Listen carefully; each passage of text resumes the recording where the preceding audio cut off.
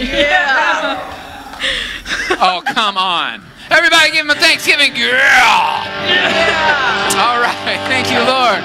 Thank you, Lord, that every day, every one of us can come before you, Lord, in great praise because of your faithfulness, because of the joy that you bring us.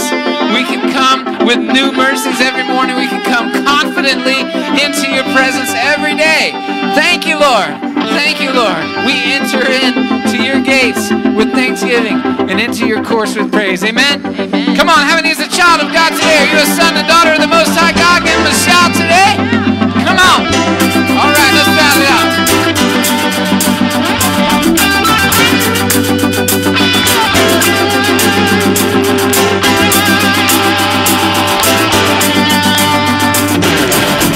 And I was walking the wayside. Come on. Lost on the lonely road, yeah. And I was chasing the high line, trying to satisfy my soul, yeah. All the lies I believed in left me crying like the rain. Then I saw lightning from heaven, and I've never been the same. Oh, come on, hey. I'm gonna climb a mountain, I'm gonna shout about it. I am a child of love. Oh, I found the world of freedom, I found a friend in Jesus. I am a child of love. Come on, church.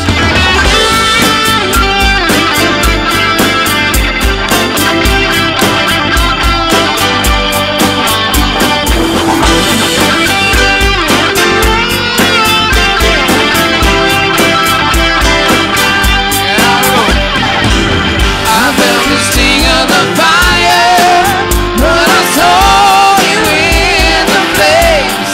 Oh, now, just when I thought it was over, you brought me out of the grave. Hey, come on.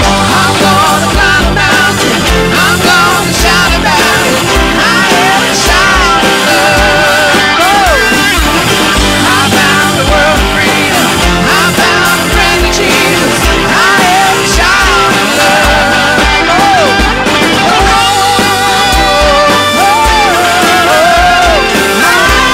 a child of love.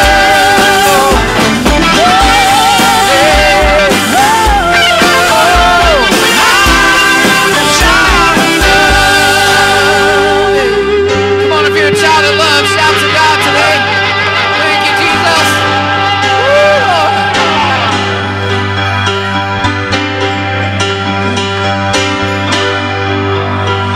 Nothing can change the way you love me. Nothing can change the way I belong to you. Yes, I do. Nothing can separate. And nothing can change the way you love me. Nothing can change the way I belong to you. Yes, I do. Nothing can separate.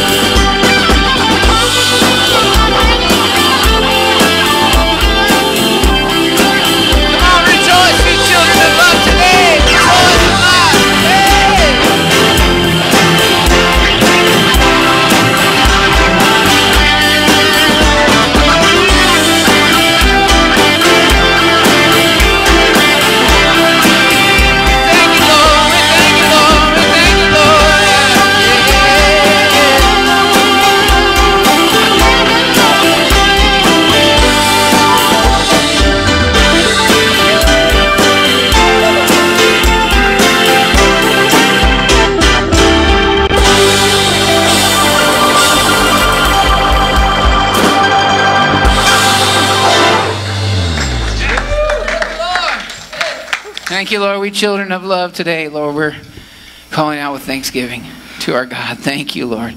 Thank you, Lord, that you've given us the keys to the kingdom. You haven't closed the gates. You said that the gates are open. Enter into those gates with thanksgiving, into the courts with praise. So, Lord, with thankfulness, with gratefulness in our hearts for your faithfulness, for the joy that you bring us, for setting us free,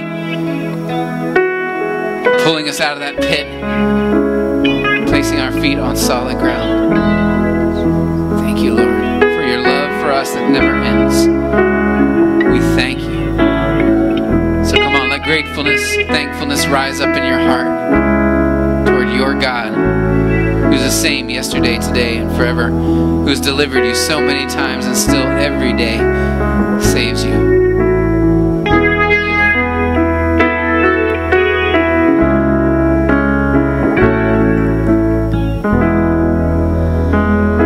I choose this day to be grateful, Lord. I give you praise with an open heart. I'm waking up to heaven. I'm waking up to you. I'm waking up to heaven. I'm waking up to you.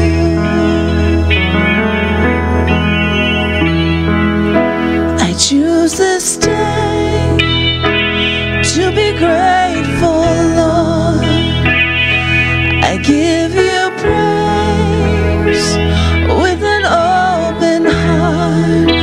I'm waking up to heaven. I'm waking up to you. I'm waking up to heaven. I'm waking up to you.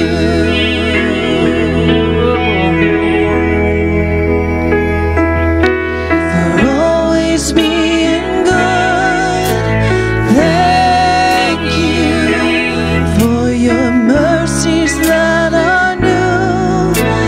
Thank you in spirit and in truth. Thank you. I'm telling you, thank you. Your faithfulness, like a sunrise. Your endless love reaches past the skies. I'm waking up to heaven. I'm waking up to you. I'm waking up to heaven. I'm waking up to you.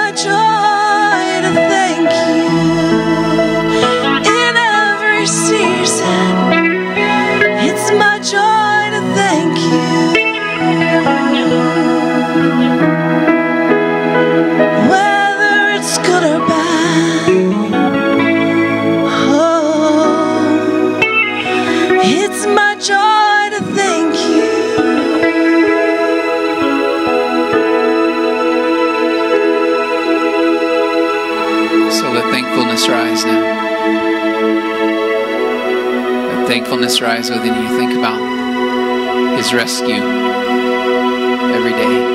He loved you enough not to leave you alone. Keep pursuing you with His love. Just thank Him. Just thank Him from your heart. Just thank Him now. Just lift your praises to your King. Just thank Him.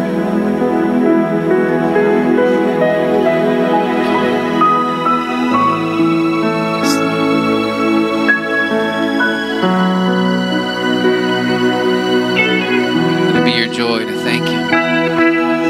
Thank you, King. Just thank Him for your family, for His faithfulness. Thank you, Lord. Thank you, Lord. We thank you, Jesus. We love you. How we love you. It's our joy to thank you.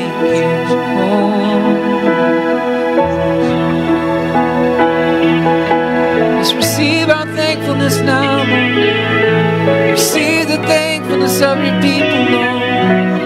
Your sons and your daughters, we thank you. We thank you, Jesus. We thank you, Lord. Receive our thanksgiving now. Bring us your joy now. Joy unspeakable and full of glory. We thank you. We thank you, Jesus. Thank you for your love. Thank you for your rescue, Jesus. Thank you for calling us out. For saying that we're worthy, Lord. For removing our guilt and removing our shame, Jesus. Thank you, Lord. Thank you, Lord. Thank you, Jesus. Our thankfulness rises within us. Your sons and daughters, Lord, we bring it to you. We bring it to you, our Father. We come and sit in your lap. We abide in you. And we bring our thankfulness, the thankfulness of our heart for all that you've done for us, for all that you've given us, for all that you are, and all that you've destined us to be, Lord. We thank you. We thank you. In Jesus' name. You may be seated. God is so good. He is so good. Please take a look at your screens as we continue on in our new message series.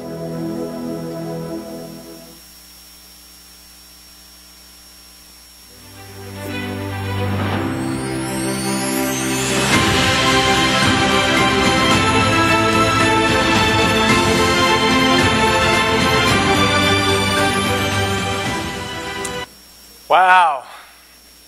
We have so many reasons to be thankful, don't we? I mean, we have so many reasons to be thankful.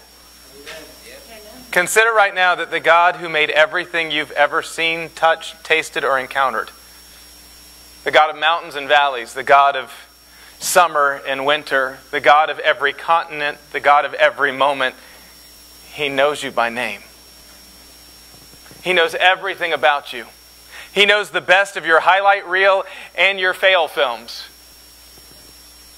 And He chooses you with delight today. He said, I'll never leave you. I'll never forsake you. We have so much to be thankful for. And I know for some of you, for really, let me just say it, for all of us, 2020 has been a hard year, right? 2020 has been a heavy year. 2020 has been a year of substance, but what I heard before the Lord this morning that you needed to remember is the substance and the weight of 2020 is not greater than the substance of Christ in you. There's someone greater in you than the system and pattern of this world. And when you understand that, you elevate above the world to go and carry hope to the world. A lot of people refer to this as a season of giving, and we said that we, as the church of the living God, want to celebrate that, but then we want to elevate that to the level that we feel is worthy of our Savior, because He hasn't called us just to a season of giving. He's called us into an invitation to give our very lives, to be caught up with Him in His rescue mission for the entire planet, and we get to do that. My mind this morning turns to Luke chapter 9, where Jesus said these words. It says, Jesus said to them all, whoever wants to be my disciple. Anybody in the room want to be Jesus' disciple? Anybody want to follow Jesus? I've decided to follow Jesus. No turning back, no turning back. He said, whoever wants to be my disciple must deny themselves and take up their cross daily and follow me. I used to only see that in a negative light. When I was first coming, I was like, oh man, that's death, right? To take up your cross is to be crucified, and that's tough. Not a lot of people want to sign up for that. I thought it only meant that people aren't going to like you and life's going to be hard. And Jesus said if you're going to follow him, if the world hated him, it's going to hate you. But there's actually a lot more going on in this verse. That if you'd get it, you'd understand the invitation. It's an invitation that I could only call co.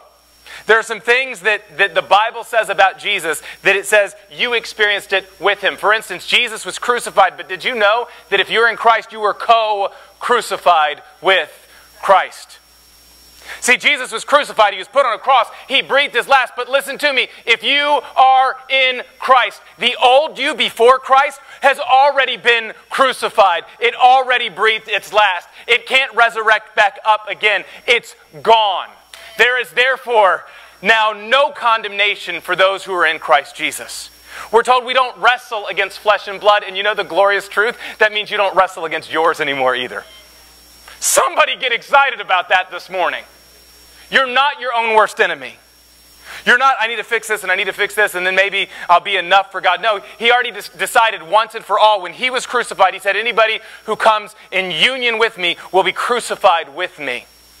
Which means you're not who you used to be anymore. But there's a second co in that. You weren't just co-crucified, you were co-resurrected.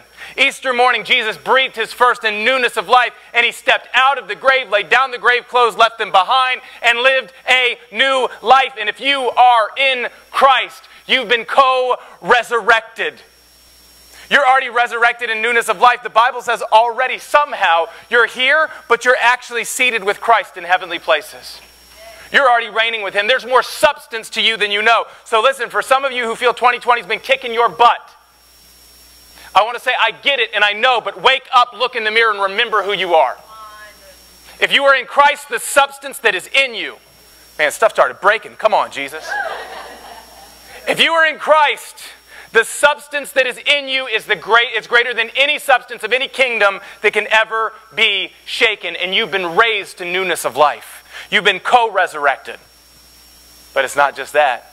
See, you were co-crucified, you were co-resurrected, but there's one more we don't talk about a whole lot. Did you know the Bible says, in Greek, it says, if you're in Christ, you were co-glorified with Christ. You remember when Jesus came out from the tomb, he raised in a new body, and he raised in a new body that carried this different weight, this different glory, and people didn't recognize him from what he used to look like before. You see where I'm going there? See, when you come to Christ, there's a new glory. It's not something you do. It's not something you accomplish. It's no different than, I've had the opportunity to officiate a lot of weddings. I've had the opportunity to get married. I got to tell you, when I stood at the altar before this witness, as I proclaim this man and woman, husband and wife, I know what it is. I say it a lot. When they make that declaration, I want you to understand, before they make that declaration and after, there's not a single fact I learned about my wife. But the minute they said husband and wife, we entered a new union. I was in a new, any married people, can you relate with that? You watch a couple, they get married, they go off, and they come back from their honeymoon, and you go, there's a different union about you. You left as two, you're literally one person now. It's different, there's a different substance. And listen, if you're in Christ, when you were raised up with him, whether you know it or not, there's a new glory, and you don't look like you used to look. People won't recognize you the way they used to, because Christ in you is the hope of glory. Your union with Christ infuses you with a glory that makes the substance in you different, and the world has to stop and take notice. It's better than just that, though, because the glory that's in you, there's no one on this earth quite like you. Maybe somebody's told you that before. There's nobody like you. You're like Gonzo and the Muppets. Nobody's like you. There's not another one. And there's a glory in you that will never be replicated again. There's something that Jesus wants to do in his union with you that he will never do quite that way again. What an invitation! What a thing to get excited about when we get up in the morning. We've been called to receive from the depths of who we are in intimacy with God this glory and then to release it liberally to the world. And so this series that we're walking in is how we can actually do that in community. It wouldn't just be me living my mission. We talk a lot about that in America. I'm going to live my mission for Christ. I'm going to be fired up for Christ. No, it's about we walk in a way that we're actually the body of Christ, walking with Christ as our head, and we see Brandon and the Bay and beyond change for the glory of God. Last week we started sharing practically what that looked like. We looked at two of our missional communities that are standing on the front lines of loving orphans and seeing families reunified. And I want to let you know that these two missional communities that took part of this, Josh and Courtney Lambert, amazing job in their leadership, hosted an at-home gala for A Door of Hope last week between the Sunday morning service and last Sunday night at their house. You guys raised $14,000 for foster families in Tampa Bay. That's enough to license 4 foster families. So that's actually going to happen. You've just launched 4 more in the Tampa Bay area. Man, that's so good. And so this morning what I want to do is I want to take a step up from that. We're going to go on a trip together. We're going to go up to 35,000 feet. And I want to look at the whole picture and what it would look like of where we're going as a church and where you have an invitation to take the glory that's in you, meet it with the glory in me, and change something in this region for His name. But I can't tell this story alone. In fact, through the series you're going to hear, just like I did last week, I'm going to bring some people to help tell the story because Christ in them is helping write the story. And today I want to bring up 2 that I could only define as architects, that as they've stood with us and dreamed and prayed what it would look like for us to live in a way that is missional, to be lifestyle missionaries. And so they're going to join me for the service today. If you could please give a very warm overflow welcome to our missions pastors, Mickey and Erin Arruda.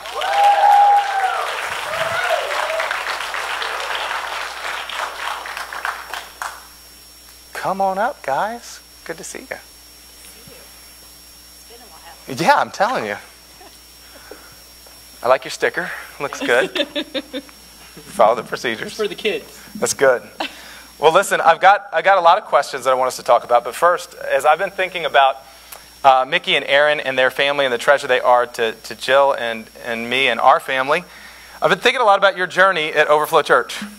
And so how many years have you been at Overflow now? 6. 6 years. You're getting ready to go to kindergarten. That's awesome. When you came to Overflow Church, you had showed up as Erin, as Michael and Kathy Tafflinger, our elders' daughter, which you still are, which is awesome. But you showed up married, 3 kids, successful realtors, and what you said was, we just want to come and just be members at the church. Mm-hmm. Surprise! God had other plans there. And so where it started was, Pastor Ken stood up on the platform. Pastor Ken was our outreach pastor for many years, stood on the platform and talked about a trip they were taking to Haiti. And you said a phrase that I've come to hear so many times through the years. It's just simply, well, we'll go. We'll go.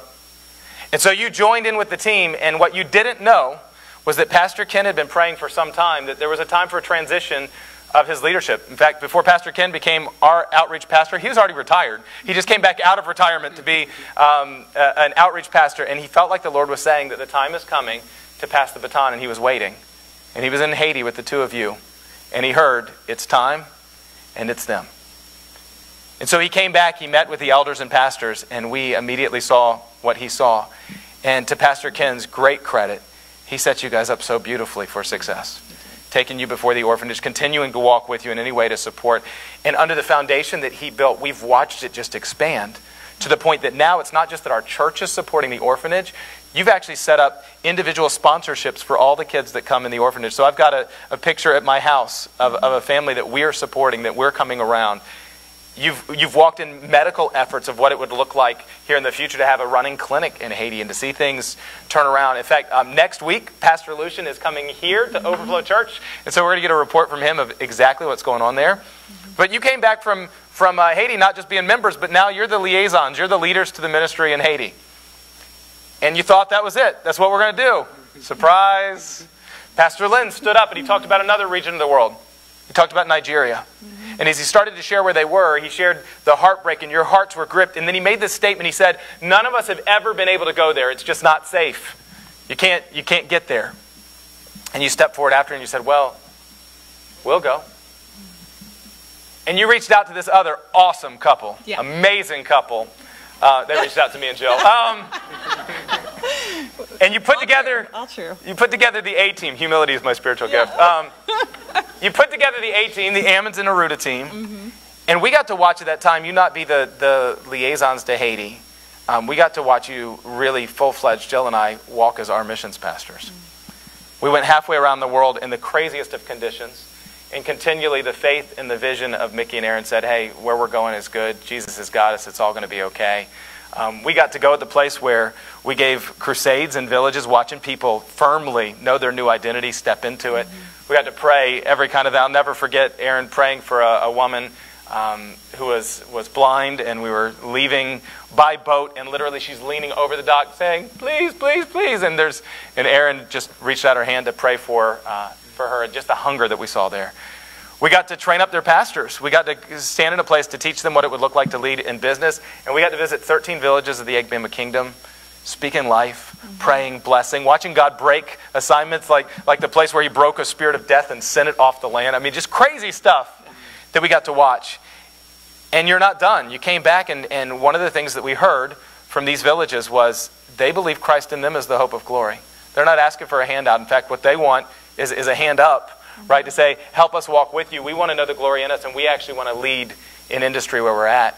And so right now, you guys are on the foundational floor, just like you did for Haiti, helping build what sponsorships could look like for us to sponsor those tribes. And God is going to do it. Yes. He's going to do it through us. We're going to see it in 2021 and moving forward. So you came back. Now you're leading Haiti, and you're leading Nigeria. When you came back in the midst of all that, there was, meanwhile, back at the ranch, I was having some trouble as our teaching pastor and kind of lead for the vision of our church, because one of the things we heard for many years was about our communication. So if you were ever somebody that bemoaned, if you've been here a long time and you've ever been like, oh my gosh, why don't they communicate with us? We'd have some people that would be in 12 meetings and knew 12 different ways everything that was happening at the church. And then other people would hear it announced here, and they'd be a leader of the church, and they're like, oh, we're going there, I guess. And so that's one of the things about being a family. And I reached out to Mickey and Erin, and I said, we need help. And I've watched you as leaders, and you said, we'll do it. And so you walked with me, and then at that point, really, God gave you a vision to birth a digital outreach team that built our website, that built a social media presence, that established email communication, that did all of our series graphics, that came together. And suddenly, we found in the last 2 years, and I want to celebrate this, because listen, if you've been around Overflow for any length of time, I came here in 2002. It was years and years and years and years. The thing we'd constantly hear is just, we love you, but the communication is just not clear. Christ in you has turned something that was a weakness into a strength. And we're walking in a place, and we couldn't have known it in 2018 and 19 when they stepped up to say yes. We couldn't have known 2020 was coming. But the work that you planted into the digital outreach team carried us through the pandemic, as we couldn't be face-to-face for months, and really has opened up what it could look like to actually go as a missional church moving forward, which is awesome. But you weren't done. So then when we moved, we said, we want to be a missional church. We're not doing small groups. I'm telling you, you're going to get tired thinking about it. We said, we need missional community leaders. You said, we'll do it. So you started leading a missional community to married couples, newly married couples, building foundations, raising up leaders. Then, Erin, it wasn't enough for just one. You and Ruthie started one for the ladies, Coffee and Jesus, and you started a missional community that just poured out leaders. And both of them were so blessed that they got to the place they needed to multiply, and they were bigger than what we had originally seen. As I've watched this, beyond that place, Erin has come as a voice within our church, as a teacher, as a preacher, as an author. If you don't know, Erin has written a book, Unadulterated. If you haven't read it, go to Amazon right now and buy it. It is amazing. And Mickey, you've come in the place that though between you and Erin will use most of the words in conversation. Mickey, you have such a rare blend that I've watched in just walking with you as your friend and co-pastor, that you walk with a bold vision, a deep humility, and this uncanny ability to just cut through the noise and move us to where we need to do. And you work in such an economy of words. You don't say a lot, but when you speak, it matters, and we listen. So the last part of this thing that came more recently, as Pastor Ken, as outreach pastor, before you guys stepped into the role, had prayed for years and years and years. We had seen all these things happen in Haiti. We had seen support go to Nigeria. But he had been praying that God would, in our own backyard, Show us how to live a missional life. Show us how to carry the gospel to Brandon, the Bay, beyond. And we tried a lot of things, but nothing took root. And you stepped in, and God started speaking to you about mission partnerships. And we started finding places where some we were already supporting, but it was just financial support. And we found this sense of heart support with places like Choices and the Door of Hope and Family Promise. And before we knew it, there were all these places where we were walking as the hands and feet of Jesus in our community. And God started speaking to us as a church to say, you know, we need to do that through missional community. We need to understand more of the missional part. And you've just been such a voice walking in. So I guess my first question with all of that's where you've walked in the last 6 years of our church. When the heck do you guys sleep? That's my question. Because your yes has elevated. I don't know if anybody else in the room can feel it, but I have been so blessed by your yes. Where you've walked, I receive you as our missions and outreach pastors, as our elders. And where you have moved us to this point, I'm just so excited because the Spirit of the Lord has been speaking to you about what comes next. And I'm ready, and we're ready to receive it. And so I've got some questions I want to ask this morning. All right. As I've heard you guys going, a lot in conversation, there are these words, and especially Erin, I've heard from you, these two words that have come up, incarnational and missional. That we need to live in community, but we need to live in a way that if we're going to really carry the gospel, if we're really going to affect change, if we're really going to be the church. We've been saying for a long time, the church is not the service here, the church is the body, but that we've got to be an incarnational people, and we've got to be a missional people. Can you explain what you mean by that? Yes, and that was a lot. Thank you. I do feel tired a little bit now. I'm just kidding. But I think if we're going into kindergarten, maybe I'll get a nap. That's good. Right? Nap time is coming. Yeah. So, surprise. Yeah, but I will say that we came here thinking we would just be members. But the beauty of this church is that you're not meant to hide. We want to bring out what is God's glory in you, so that because diversity is the beauty of the gospel and the church and what it's supposed to look like. And so we would spend many weeks in our car, our kids excited and ready to go back, and we just kind of be crying. We're like, why are we crying? Like, we come to this church and we cry. What is going on? And of course, the Lord was molding our hearts to understand the glory that we were meant to release here. Yeah. That's different, but it's also complementary. So all that we've sort of done here has been started at tables like these with you and Pastor Len and Pastor Chris and many of you. We just sit around together and go, what is the Lord doing? And then he whispers in each of our ears, and we are able to confirm where he's taking us, so that it's a plurality of his voice through us. So when we talk about incarnational and missional community and being together, I think about this story when we were younger, in our younger years, when we slept more and had time for lots of working out and, beautiful bodies that would make children eventually, we decided to sign up for this 5K, and it would be no problem. We were set to go, and I'm just going to have a good time on a Saturday morning. And so we get up there, and suddenly my body is not feeling the way it did the week before, and I'm any of that. And so instead of, I'm just having a rough day or whatever, and instead of Mickey kind of going and plowing ahead of me, don't look it up on Google because I don't think it's there anymore, but this guy came in last place in his age group because he stayed with me the whole time. He let his reputation go, and he just said, I'm just gonna stay with you. It's okay. It's not a big deal. I'm just gonna run and stay in your pace, whatever that is. And I was like, okay. And I was ready to quit and give up. And that to me is what incarnational is. I'm going to stay with you, whether you're suffering, whether you're having a good day or a bad day, whether you're really motivated and you're trucking along and having the best race ever, or whether you're just, you're toughing it out. And missionally, though, is to say, not just I'm going to stay with you in your suffering, but I want you to be restored. I want the fullness of who you are in Christ to be made known and to be seen, because I know who you really are. And so as we kind of were plodding along and I was feeling discouraged, he was offering encouragement, and he was saying, you can do this. You've got this. I know who you are. And do you remember what happened this week? And so, of course, that week, he was reminding me that I had suffered a miscarriage. And in my going, I thought, I'll just plow through this. I'll just forget. It's not that big of a deal, right? We'll just keep running the race. And he caused me to stop and to think through, what are you really experiencing, to bring restoration, to give some grace, to show mercy and love. And so that's what missional is. I'm going to bring you back to restoration through the name of Jesus Christ, to who you truly are, because you're meant to keep running. You're supposed to keep running. So the marriage of those two things is really what the church is meant to be. That's so good. And can you see the difference between those as you hear them talk? Between being incarnational and missional, and the reason they're so needed. In fact, for many years, there are many churches, the church I grew up in was missional in a sense, but not incarnational.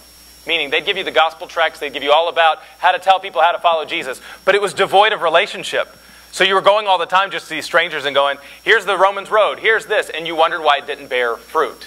Because you've been called to actually love your neighbor as yourself, to walk with them, to be with them.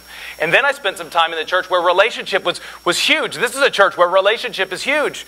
We'd find that we'd get with people and we'd weep with those who weep, and we'd grieve with those who grieve. We rejoice with those who rejoice. But then they would get stuck and not know where to go. And if you don't understand how to share Christ in you, the hope of glory, how to share a reason for the hope you have, then we're together, but we're not actually leading them to where they need to go. So we need this marriage of incarnational and missional. And your missional community has been walking through this. And as you've tried to walk, I know you guys, Josh and Brenda Baylog, one of the phrases I've heard from the four of you collectively is this phrase, gospel fluency. And you've been bringing this gospel fluency to your missional community. Can you explain how gospel fluency is really bringing that marriage of incarnational and missional together, what that looks like? Thank you, yes. So Psalm 107:2 says, let the redeemed of the Lord say so. So gospel fluency is just speaking the gospel and the gospel story into your everyday things of life, your encounters as you go through life. Many Christians have either a fear or uneasiness about sharing the gospel, and in the book, the author gives these 5 examples, and I'm just going to read them and see if any of these kind of ring a bell to you. They do to me. So, I'm not perfect. And these, yes, I'm sorry. It's that one race you lost. That's That's right, what that it was. one race. Other than that. That's right. All right. So 5 common reasons identified that cause us to hesitate to share the gospel. Number 1.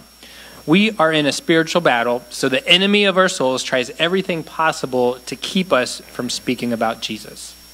Now, we have a restoration manual here that can cut through that really fast, just like Chuck said. Wow. Jesus already beat that battle for us. Number 2, many of us love what people think of us more than more than we love people. So in our fear of rejection, we keep our mouths shut. Number 3, most Christians have never tried to share their gospel hope, and therefore have never experienced the Spirit of God giving them the words at that moment of boldness and the words to say. Number 4, many Christians just don't know the gospel very well, or if they do, don't practice sharing it with other believers very often, right? You get better at what you practice. Yeah. And number 5, most Christians don't really believe that their neighbors, their friends, their family members will spend eternity apart from God if they don't have faith in Jesus. Judgment is coming and hell is real, and apart from faith in Jesus Christ, people will miss out on enjoying life with God forever. And so if one of those 5 or all of those 5 ring true to you, we have this great book helps us walk through those. And so whenever you're in a missional community, the idea is that the missional community is going to set you up and support you to have encounters with people who don't know Jesus. I mean, that is the mission. Every mission of a missional community is to share the gospel message to somebody who doesn't know.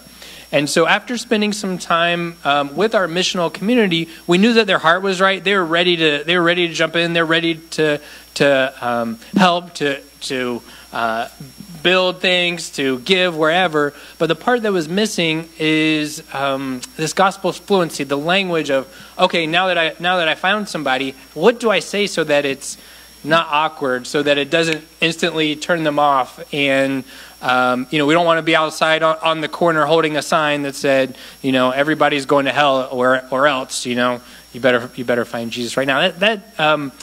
So how do you, in a relationship with somebody how do you share it in a way that works? And so that's kind of what we're working through. We're a few weeks in. It's about 8 to 10 weeks. And so it's taken a little bit of time to get our momentum going.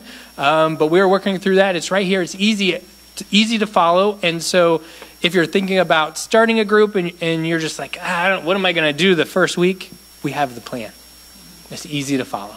That's awesome. Does that make sense? Does anybody in the room want to love people? Your life to be marked by loving people and spending a relationship with people? Anybody in the room want to know how to carry Jesus and not make it awkward and be very effective? You carrying the hope of the world? Listen, that doesn't happen from here.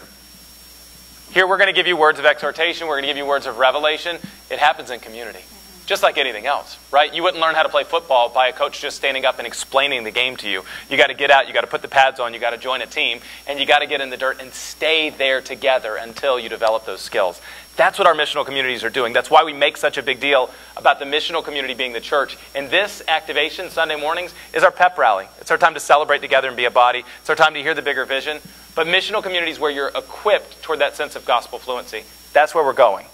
And so in that, in your voice as our missions and outreach pastors, as our elders, one of the values we hold up here is expectancy. That we don't always know what God's doing, but we're expectant that He is good and that He's for our good and He's going to do something greater than we could ask or imagine. You agree with that? Mm-hmm. Right? God is up to more than we could ask or imagine right now. He's on the throne and He's got something great for us. So when we listen, He starts to reveal previews of coming attractions. Yeah.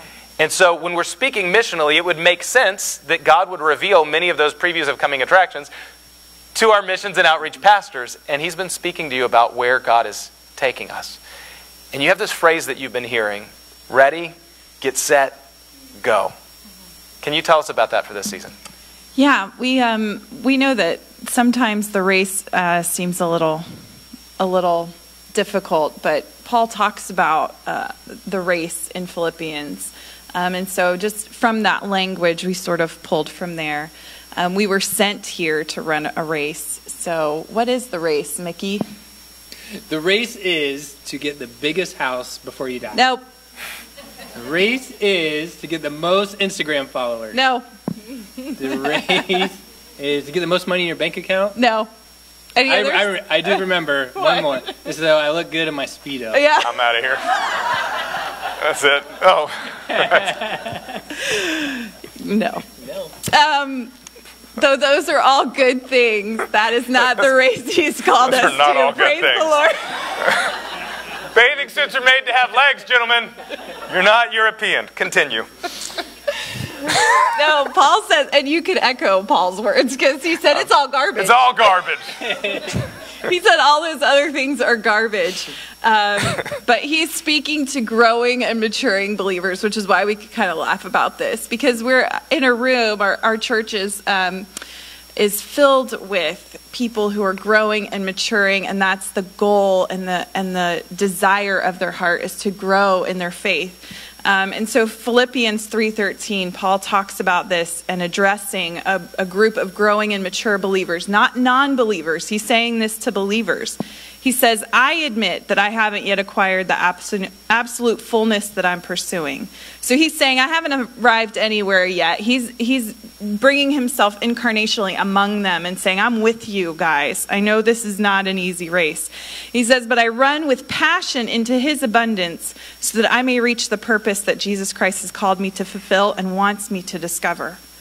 He says, I don't depend on my own strength to accomplish this. And I think this is key for us. So often when we think about being ready, we want to be prepared. We want to go through this whole book before we step out. We want to have all the answers and be strengthened. And he's saying, that's not it. We don't depend on that. Isaiah 58 says, when you spend yourselves on behalf of the poor, that is when your frame is strengthened. That is when you're like a well-watered garden. So these are important truths that we have to say because we'll flip it. We'll get it backwards and we'll want to be the well-watered garden and then produce fruit. And he says, no, you plant and you grow and then all of those things happen. The rain comes. So he says, However, I do have one compelling focus. I forget all the past as I fasten my heart to the future instead, which is a hope that endures. So when you think about this race, there's this guy named John Aquari who was from Tanzania. He was a marathon runner. In 1968, he goes to the Olympics in Mexico City. And he had been training, and he was a good runner. He wasn't set to win or anything. They didn't think, but he goes and he sets out and he runs the race. What I love about the picture of a marathon runner is when you have like a sprint, you know, you're putting your feet in the blocks, you're kind of readying yourself. But if you've been to like any kind of long distance race, you just kind of stand there until the gun goes off, and sometimes you can't even see it, and you just start plodding along, right, with everybody else. You're like, I'm in this race, here we go. And then it's sort of, you know, everybody gets some separation, you get some room to breathe.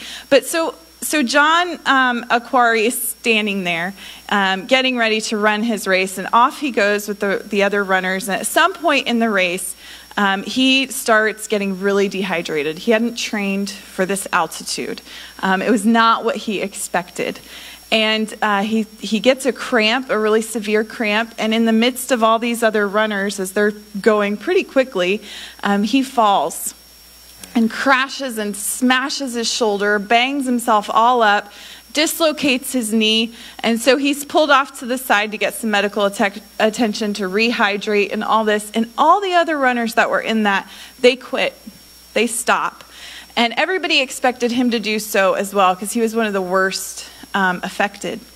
But he gets back into the race, and he ends up dead last. And when I mean dead last, he was dead last. An hour after the last person had come in, here comes John Aquari with all of his bandages coming off and blowing in the breeze, and he finishes the race. To 3,000 fans who stayed around, because finishing a race in the middle of being defeated is not a common thing to see. And so they stayed to celebrate him hours after the first winner had been celebrated.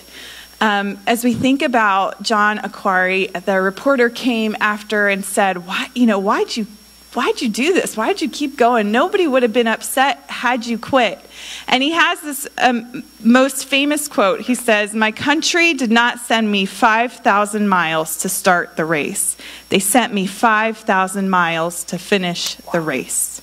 And so you and I have been sent here to finish the race. In the midst of all of the stuff that we're experiencing, falling down, smashing all over the place, being a part of the crowd and suddenly not, each of us has a decision to make. Wow. Am I going to finish this race? And when Paul talks about it, he says, I run straight for the divine invitation, because it's not that we're running to win. It has already been won. Come on. But Jesus is standing at the end of the line and going, I'm your prize. Keep going. You don't want to miss the end and that time with me. You don't want to miss it. Keep running. Finish this race and finish strong. And so he says, I run straight for the divine invitation of reaching the heavenly goal and gaining the victory prize through the anointing of Jesus. So let all who are fully mature, that could be you and me. But if it's not, Paul doesn't let us off the hook. He says, so let all who are fully mature have the same passion. And if anyone is not yet gripped by these desires, so even if you don't feel like you're fully mature, even if you're not there yet, he's saying, even if you don't feel ready, keep going. God will reveal it to them. He keeps writing. He's like, don't worry, you're in this too. You don't feel ready, that's okay. You are ready. And let us all advance together to reach this victory prize, following one path with one passion. So there is a path, and we're going to trust that God will reveal it to us. It is the gospel, and it's seeing God's chosen people know who they are in Christ. So whether they've ever heard his name or not, or they've heard it and they just haven't known the value of being restored, he's saying, keep going. That's your path, and that's your passion, and that's your purpose. And I promise all the other things will find their appropriate place in light of that truth, in the light of the purpose that you were called to. So that is where he's saying, you're not supposed to feel ready, but I'm giving you a command. It's not ready, ? Ready? Are you ready? That's not what he's saying. He says, ready. Ready is what you are. Ready, because I am capable and I am able, and it's not about you. Wow. So it's that point of He makes us ready. He has won the race. He is the prize. Yes. And the word He's speaking to the church now is, get set. We're ready to go somewhere. And so you guys have been spending some time helping us get set. Because is anybody at the place where you're like, yeah, I'm in. Now, practically, show me where to go. I'm ready. Let's run. Anybody with me? And so where Mickey and Erin have been walking as our outreach pastors, along with the digital outreach team, is putting some language to how our missional communities can start to do this together. We don't do it alone. We don't do it just by exhortation. We do it in community. But how do we actually go there and see some of the things like the missional communities we celebrated last week? And you've got these mission partnerships that you're going to share with the body now. Lights are on. Here we Lights go. are on. Uh-oh. We as in, not me, but the digital outreach team has put together these great missional partnership guides. And so I'm going to use the microphone, and Chris is going to pass them out, and Jeff is passing them out. Let's just do one per family. So raise your hand if you need one per family. They're coming around now.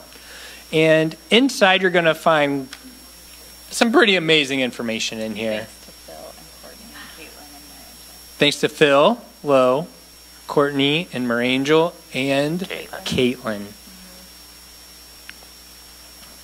Just one more second. You're doing good, Pastor Chris and Jeff. Keep running the race. Keep running the race. Go. You got this. Don't grow weary. Don't fall. God didn't call you to start the race. He called you to finish it. Finish it. It's good. It's good. Don't get anybody a paper cut while you're going. Awesome. Does anybody else still need, you or your family need one? Just lift up your hand so we can get it to you. Awesome. Go for it, Pastor Mickey. All right. So on the first page is a map of the world. And on the second page, we have the Overflow Partnership Vision. So you guys can read that. I wanted to highlight paragraph number 3. Our 2 international outreach partnerships are strategically considered a church-wide effort. So this is Haiti and Nigeria. We believe that collectively we can have better eyes on the ongoing needs here. So for this reason, our elders will act as ambassadors, led by myself and Erin. So I'll be the ambassador for Haiti, and Erin is the ambassador for Nigeria. And then as you continue, page 3 here has Haiti and Nigeria. It just shares a little tidbit about kind of how we support them, the missions they're doing there. And then if you go to this page, you'll see each missional partnership broken down and highlighted. So you have Adore Hope, which we heard about last week, Choices, LL Ministries, and over the next few weeks you're going to hear more in depth on these, so I won't spend too much time. But for example, we'll do Family Promise. So Family Promise, our mission is to help homeless and low-income families achieve sustainable independence through a community-based response. We initiate coordinated local efforts that bring communities together to help homeless families regain their housing, their independence, and their dignity. So this is a huge program. Last year, they served more than 125,000 family members throughout the whole country. And if you look at the bottom there, it says, for more information, contact our ambassador, Julie Thomas. Now, if you turn to the back, you'll see that the missional community groups have colors in them, and they are color-coded to match what's on this page. So, what color is this? Yellow or orange? So you have gold. You have the gold here. It's the running theme. Matches the gold here. Now, this is a working document that we hope is going to, and we pray that it's going to expand and grow larger. And so as it does, it's going to be easier to find. So let's say as you're praying and Choices is on your heart, you're going to know who the liaison is here and what groups match what you're looking for. Yeah. Does that make sense? Yes. So what's key here is as we grow, you might find that you have a real heart for justice. So all of these matter to you, and that's good. They all should matter. But we want you to find one that matters most as you gather with your missional community, because this is going to give you the one passion and one purpose together. That as you meet in your missional community, this is the stuff that you're talking about. You're talking about, in the Thomas group, homelessness and those experiencing homelessness, and their eyes are keen and their senses are aware of those who are experiencing homelessness. And we saw this activated a couple of weeks ago because Julie Thomas is our ambassador. We look to her and say, above everyone else here, we see that God has called her into that role to speak and advocate on homelessness. And she's a voice for her group to us. So that way there's not 100 people going, this is important, because it's all important, right? But it allows us to be strategic as we go deeper and wider, that we would know who these voices are that God has called. So she's advocating for those who are experiencing homelessness. So just a couple weeks ago, she called, and she, in her job as a social worker, she knew of somebody who was having a hard time getting placed in a center. They were leaving an abusive relationship with children, and so they were trying to place this person. And they weren't going to have a center, a place available for a week or so. And so she came up to the church, this woman, and Pastor Chris and I were able to pray for her. But I'm listening very intentionally about what Julie is saying, because she knows and she's living it and she's praying for it and she's advocating for it. And so she's that voice. And I trust her. And so as we prayed for this woman, Overflow Church was able to provide a week of just some interim hotel stay for her family so that they wouldn't be living in their car.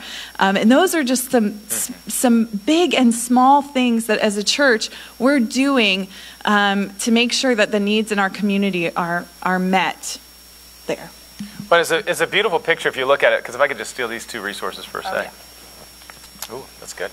So the gospel fluency piece that Pastor Mickey was talking about, when you come in your missional community, this is where you're equipping one another with your friends, your family, your neighbors, every person you encounter, everywhere you go, to carry the gospel. Okay, that's part of carrying the gospel. That's awesome. But when we come together like this is when collectively we do something that is so much greater than the sum of the parts. It's where we come under one umbrella together as a missional community and say, we're going to do something really great. And so, again, just as we shared, I can't remember if I shared this service or not. Did we share about the Door of Hope yet? Oh, yeah. Is that this service? Do it again. I'm going to share it again. Act like you haven't heard this, all right? So just last week, What?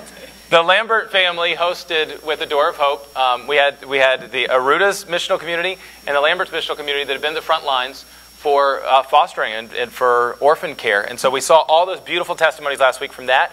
But the Lamberts, because of their yes, they stood in, and our missional community came around them and walked with them. And because of that, yes, we're walking incarnationally to Josh and Courtney's neighbors and to everywhere they go and at their workplace. But in addition to that, we're walking in a mission. And last week, we raised $14,000 as a church. So I want you to understand, when we talk missional communities, it's all of that. We are redefining what it means to belong to the church. Sunday morning, either coming online through our Facebook Live or coming here, is super important so that we walk together and we celebrate and we walk in relationship as a family and we hear the vision of where the Lord's leading us. But that's not the end all of the church. And when you come to missional community, I don't want you to just hear small group friendship. Yes, it's going to be a small group and they will be friends, but this is the place where you're going to be equipped to what you just raised your hand and said, I really want. I want to know how to naturally carry Jesus everywhere I go. I want to see the cross at the central of everything I do. And to walk at a place where we actually start to change Brandon, the Bay, and beyond. And we do all of that through our missional community. So this is a huge resource.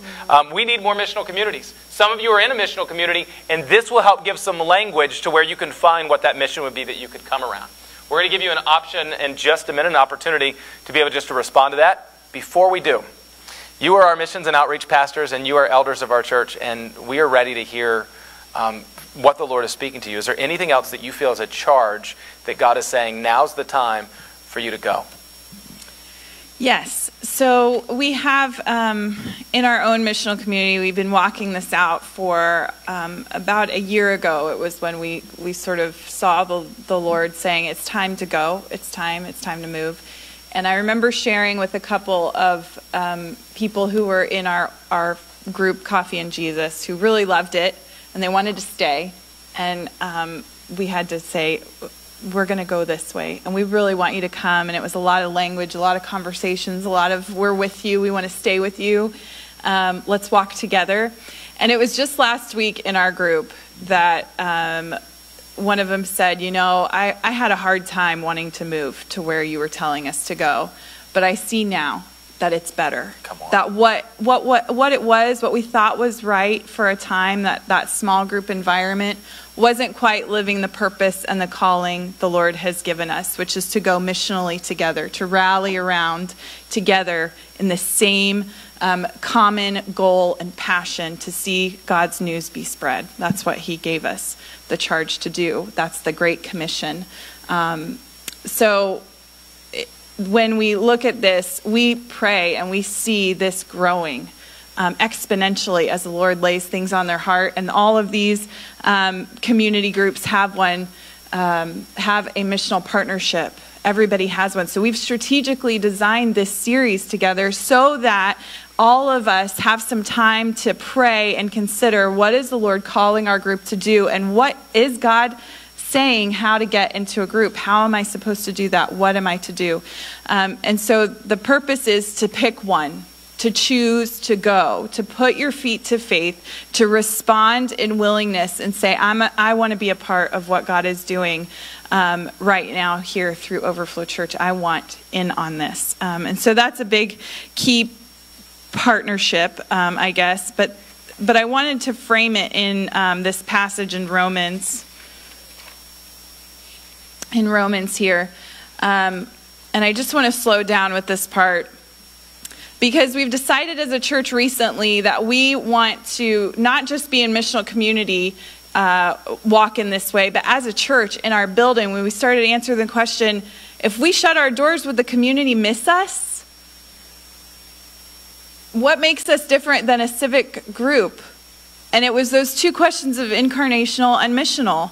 Those were the answers. And so as a church, we decided over the summer that what we have, we were going to give and use wherever it was. And even in its imperfection, even with the pink chairs, we're saying, come in, we're here. And we wanted to respond to the needs of our community as a church. And so we opened our doors to two Fishhawk classical conversations groups.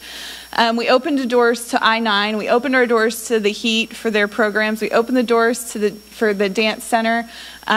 We opened our doors in places where the doors were closed because of COVID. And we said, we're going to do it, Lord, and we're going to trust you through it. And he has been faithful to us and to our people. So what we want to say as we decide to do that, in Romans 10, it says, everyone who calls on the name of the Lord Yahweh will be rescued and experience new life. And we have experienced that. Then Paul asks these few questions that I want to slow down for. But how can people call on him for help if they've not yet believed? And how can they believe in one they've not yet heard of? And how can they hear the message of life if there is no one there to proclaim it? And often that passage is interpreted with the word preach, but it's simply to proclaim. Yep. It is simply to proclaim, and all of us are called to that. It's not just a preacher up here at the pulpit like Pastor Chuck. It is your voice that's meant to proclaim it. And how can that message be proclaimed if messengers have yet to be sent? So that's why the scriptures say, how welcome is the arrival of those proclaiming the joyful news of peace and of good things to come. There is a good news gospel that we are meant to proclaim. And I remember last year, because some of you guys might feel a little like, I just had Thanksgiving with my family. They didn't want to hear anything I had to say about Jesus. And one of the most wonderful moments last year in Nigeria, we were going through these crusades, and we would hand out we were doing this object lesson where the shirt was all messy, and then a new shirt, a clean shirt was given to show how the gospel makes us new. And then an extra shirt was given, because to the person who's made new, there's another one that you're meant to give away in the name of Jesus. And so Pastor Wilson gets a hold of this white shirt, and in just like the most amazing thing, he's like, yes, and he's all excited and he's moving around. He was like, you have the shirt and you want to give it to somebody and you're trying to give it to the shirt, they don't want the shirt, you go to the next person. And he just goes on and on and on. And he says, they don't want the shirt. There's another person waiting that the Lord has called you to. Say, go give the shirt to that person. And so as we move, the series, the whole point of this is to give away the shirts that have been given so graciously to us. And so as we do that, this week on the 6th to the 12th, very practically, Family Promise, we haven't been able to host them in the church because of COVID. So we are going to once again host them by delivering meals. If you would like to be a part of that, maybe you're not in the Thomas Missional Community, but you're like, I can start there. We'll get you on that list to sign up to provide meals for that week because it's still our hosting week as a church. Additionally, during that time in Nigeria, for when Pastor Wilson passed in April, we didn't come to the church and say we'd really like to provide money for funeral costs, or we'd like to just give some encouragement to them because they're really suffering, and that has been a severe time of suffering for them in the midst of COVID and losing their lead pastor. And Pastor Praise has stepped up to lead in that role. Praise God. So we are coming to you now in this season, and there'll be 3 opportunities. If you would like to give and contribute right now, today, we won't stop you from that, but we're also going to take up an offering during Center event on the 12th, the women's event during the Men's Rise event on the 9th, and during the Christmas Eve service. Our goal is $3,000 to provide rice to the villages, to provide some Christmas presents for the pastors and their families, and to meet the needs of Pastor Praise and her family as she's been suffering this year through that loss. So lastly is next week in the What Can I Give? All about the orphans program. Pastor Lucian will be here. So those are 3 strategic ways there. That's awesome. To go.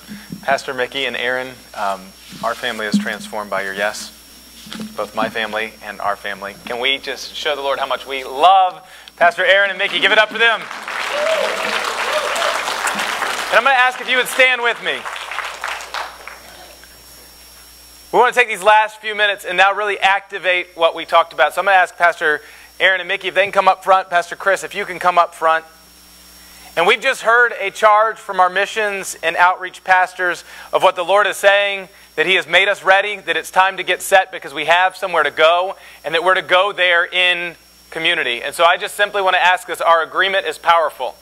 Will you receive and agree with the word that your missions and outreach pastors have just given you? If you do, say, I'll go. Just say it, I'll go. I'll go. I'm so excited you said that because our agreement changes things. So in that this morning, I want to ask if you'd close your eyes for just a minute.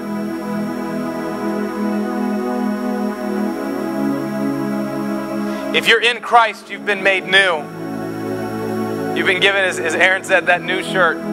It can't be taken from you. He will never leave you. He will never forsake you. And He invites you now to carry the life-giving gospel. But it's not just for you. We go there in community. With God, we grow together and we go together. And so I want to ask you right now, I understand Thanksgiving has just come. I understand we're getting to the end of the year. I understand your schedule might be crazy. But God has called for us to live nothing less than fully in community with one another.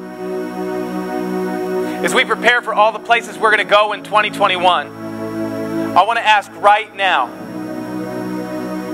if you're not a part of a missional community and God is speaking to you and saying, I need to be in one of those. I need to be in a community of people that are going to help me be equipped in gospel fluency, to know how Christ flows out of me, to know what my faith looks like, to know how to carry Christ naturally to my family, my friends, my coworkers. But also, I want to be a part of something so much bigger than me. I want to join with them to see Brandon and the Bay and beyond transformed. And I've been making excuses. Maybe I've been saying I'm an introvert. Maybe I've been saying I'm too busy. I don't have all the answers. I don't know. But I need to be a part of a missional community. If that's you, Pastor Chris is right up front. And I'm going to ask you right now, just even as I'm talking, to step out from your seat and go to him so that you would take the next step to join a missional community. Maybe you're at the place where you're in a missional community. And you're going and you love the family where you're together, but things are starting to stir about how you could be equipped to be incarnational, how you could be equipped to be missional, where you can go together. Maybe you're at the place where one of these missions that we talked about today, something's starting to spark you and you want to know practically what's the next step I can take. Pastor Mickey and Pastor Erin are right up front here, and I'm going to ask you in just a minute to come to them if you have a question of where it is you need to go next.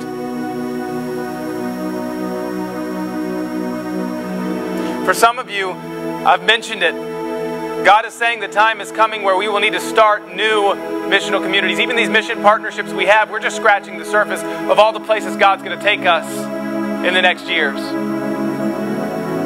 Maybe you're in a missional community and you really love the family together and you're saying what Erin's group was saying to her last year, but we just want to stay here. We just like this. It's just comfortable. But listen, I'm going to tell you, some of our missional communities, you're super groups. Your group's filled with leaders and the harvest is plentiful. And maybe God's stirring your heart right now to say, I don't have all the answers. I don't know what it looks like, but I've been called to be a leader in the kingdom. And so I'm going to step out and take the next step as what it would mean for me to be a missional community leader. I'm going to ask right now, before we move on, I have one more charge for us this morning, but before we move on, if God's calling you to join or start a missional community, I'm going to ask you to go to Pastor Chris. If God's calling you right now where a mission is stirring your heart, or you're in a missional community and you want to know how to be more equipped to walk out missionally, I'm going to ask you to step out right now to Mickey and Erin. Would you take just a second and do that, and then I'm going to give you one last charge. If that's you, go ahead and step out.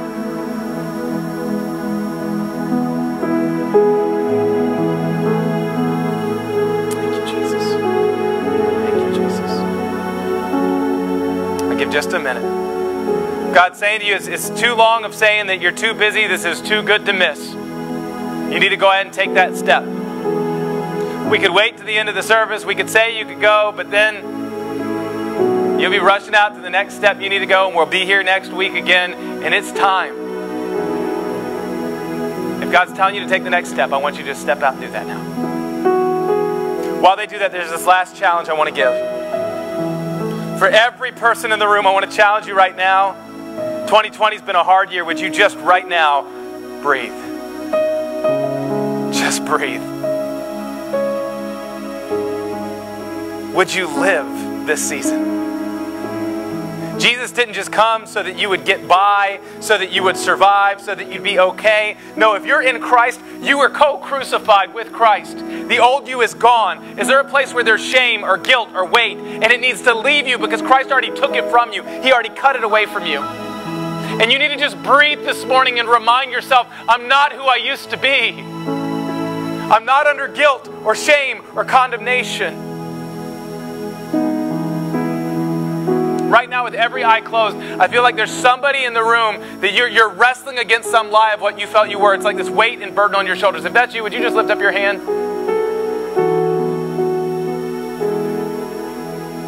Thank you, Jesus. Thank you, Jesus. In the name of Jesus, I command right now that Christ in you would speak from the inside, internally, and lift that burden off of your shoulders. That every lie of shame, that every confusion of the enemy that's come over you, that every place you feel like you're running on a treadmill to try to figure it out, that it would be broken now in Jesus' name. That He would come down with fresh revelation of His love and His adoration over you. That where you've been striving to become enough to figure it out, to do it right, that it would be broken. And you'd be granted the grace to step into the effortless gospel.